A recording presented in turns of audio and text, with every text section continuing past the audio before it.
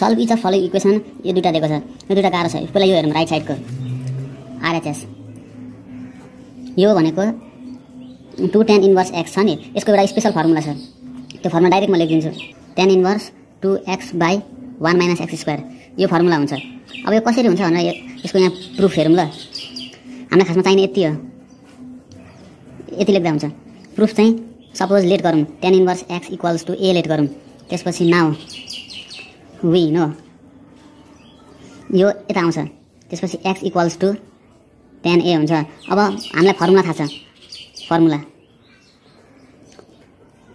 tan 2a को थाहा छ equals to 2 tan a upon 1 minus tan square a यो फर्मुला हो tan a कति छ tan a equal to x by 1 minus x square यहाँनिर छ tan 2a हो अब हेरौँ ल अब tanलाई यता पठाइदिउँ 2a equals to tan inverse लाग्छ tan inverse 2x by 1 minus x square यस्तो भयो और a भनेको कति छ a भनेको यहाँ छ a भनेको tan inverse x 2 tan inverse x equals to tan inverse 2x by 1 minus x square भनेपछि हो यो होइन रहेछ त फर्मुला यो फर्मुला हो नि हो यही फर्मुला हामी युज गर्ने हो so we use this formula here in right hand side exactly this formula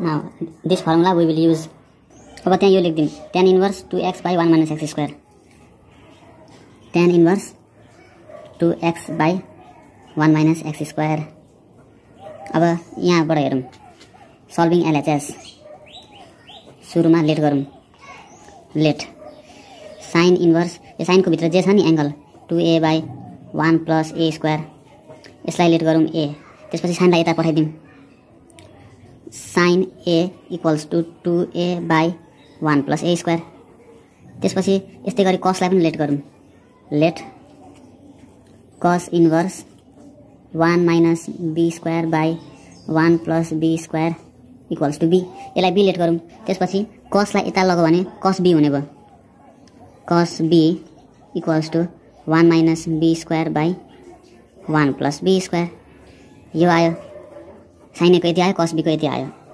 sign a आयो कस b पनि आयो अब साइन a भनेको p बाई h कस b भनेको b बाई h हो यो दुईटा हो अब इन टर्म्स अफ दुईटैमा थाहा पाउनुपर्छ हामीले अब हेरौँ अब p र b निक्लिसकेको छ यहाँ p र h छ यहाँ b र h छ युजिङ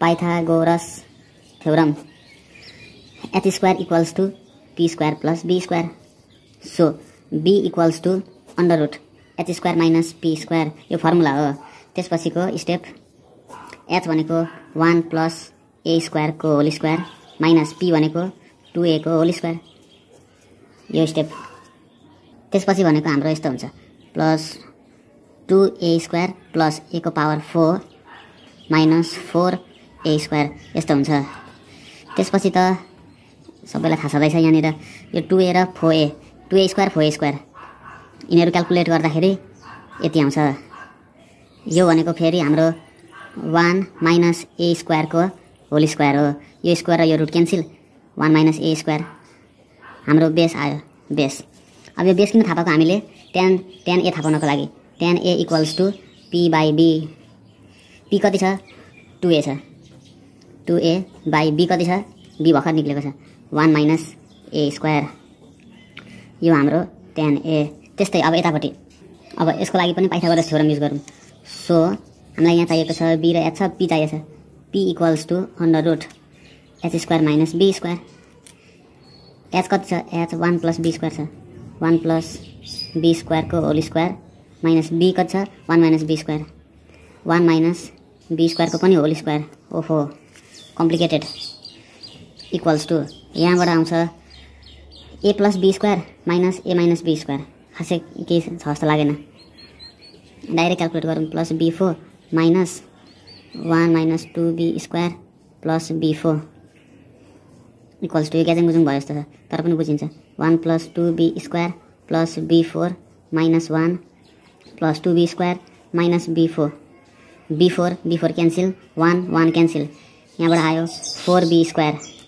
यो भनेको 2b को होल स्क्वायर र root cancel equals to 2b। यो आयो हाम्रो परपेन्डिकुलर, दिस इज परपेन्डिकुलर 10। यहाँबाट हामीलाई चाहिएको छ के चाहिएको छ, tan b चाहिएको छ। tan b equals to p/b। p कति छ, p भर्खर आयो 2b।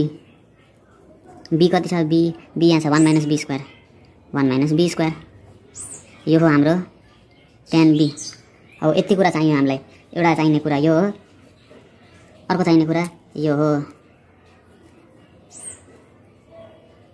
अब यहाँ direct लेखिदिउँ, tan a equals to 2a upon 1 - a², 1 - a²। tan b equals to 2b upon 1 - b²। त्यसपछि अर लेख्दा नि हुन्छ। यो tan लाई उता लगौँ, a equals to tan inverse 2a upon 1 - a²। फेरि यो पनि tan लाई यता लगौँ, tan inverse 2b upon 1 - b²। अब यहाँनिर फोकस गर्ने कुरा यहाँ आउँछ। यो पनि a हो, यो पनि a हो, यो पनि b हो, यो पनि b हो, भनेपछि यो दुईटा इक्वल छ। अब यहाँ क्वेसनमा के छ, sin इन्भर्स 2a/1 + a² भनेको यति कुरा। यो यसको ठाउँमा हामीले a लेख्न मिल्छ। सेम हो। अब a भनेको यो पनि त हो, a भनेको यो पनि हो, त्यही भएर यसको ठाउँमा यो लेखौँ। त्यस्तै अब यो कुरा cos इन्भर्स 1 - b²/1 + b² त्यो भनेको b हो, र b भनेको यो पनि त हो। अब त्यही भएर हामी इक्वेट गर्छौँ। अब सो हाम्रो LHS के हुने भयो त, यसको ठाउँमा यो लेखिदिउँ सिधै, tan inverse 2a upon 1 - a² minus, अब यसको ठाउँमा यो लेखिदिउँ, tan inverse 2b upon 1 - b² equals to क्वेसनमा त्यसै tan इन्भर्स 2x/1 - x²। यहाँसम्म आयो। अब यहाँनिर नि हामी यो कन्सेप्ट युज गरौँ ल एकचोटि। यो कन्सेप्ट यदि 2x/1 - x² छ भने 2 tan इन्भर्स x हुन्छ।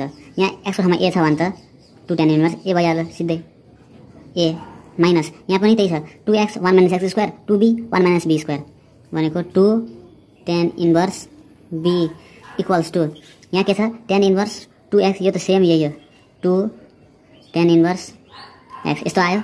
अब सबैबाट 2 क्यान्सल, सबैबाट 2 कमन लिएर क्यान्सल। त्यसपछि tan inverse tan inverse b को फर्मुला छ, tan inverse a - b upon 1 + ab यो फर्मुला हो। इक्वल्स टु यो 2 क्यान्सल भइसक्यो सबैतिरबाट, equals to tan inverse x। अब सबैबाट tan इन्भर्स पनि क्यान्सल हुन्छ। त्यसपछि के रहन्छ हामीसँग, यो आयो हाम्रो एन्सर। यति हो, यहाँनिर गाह्रो कहीँ पनि छैन। थोरै के बुझ्नुपर्छ भने यसलाई a लेट गरेको र यसलाई b लेट गरेको, त्यसपछि सबैबाट यसको ph यसको bh, in terms of b हो यो, इन टर्म्स अफ a हो यो। त्यही भएर sin a युज गरेर हामीले tan a निकालौँ, tan a find गरेपछि cos b युज गरेर tan b फाइन्ड गरौँ। tan a tan b आइसकेपछि त सजिलो। यो क्वेसनलाई इन टर्म्स अफ tan मा लेखौँ, यसलाई पनि इन टर्म्स अफ tan मा लेखिहाल्यौँ। त्यसपछि यो दुईटाको फर्मुला छ, यो फर्मुलालाई कम्पेयर गर्दाखेरि यो आउँछ, tan इन्भर्स क्यान्सल हुन्छ। आम be ready for next question.